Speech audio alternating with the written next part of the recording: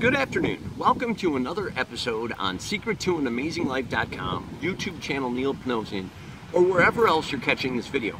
I'm sitting here in my backyard, and a while ago I had asked for some feedback as topics you'd like to see discussed on both the blog post Secret to Amazing Life and on the YouTube channel. And Lori off the Nextdoor app suggested I do a video on being neighborly.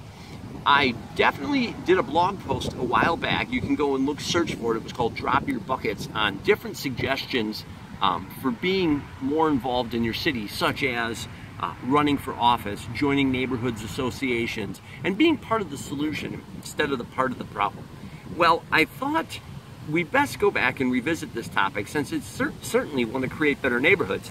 I looked both in my book, A Happy Life for Busy People, and I spoke to several people, as well as got the influence of one of my favorite philosophers who knows all about being a great neighbor, Mr. Rogers. People laugh when I say that Mr. Rogers is one of my favorite philosophers, but if you think about it, if there's any man who excels in the fundamentals of human relations, it's Mr. Rogers, with episodes as What to Do When You're Angry, What to Do When You're Sad. I believe this one's called Adventures in Friendship. Certainly there's some adults who could stand to revisit that. But I remember something that Mr. Rogers would often do in his episodes, and that is he would get out and he would visit different businesses in the neighborhood, talk to the people, that sort of thing. I suggest doing that, but I'm also going to take another influence from the alderman in the next district over, Kathy Probst.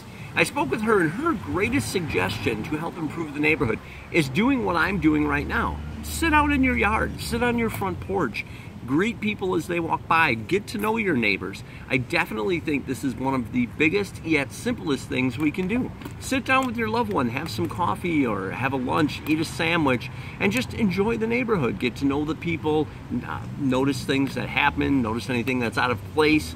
I think the more present we are and the more we see each other and become familiar, it's certainly going to go a long way to becoming a better neighborhood.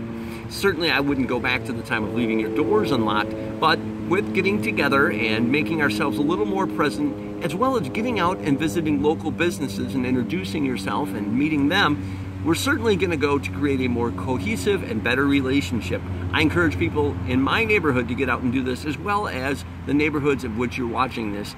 And I want to thank you. We keep doing this. Before you know it, the light at the end of the tunnel will be us.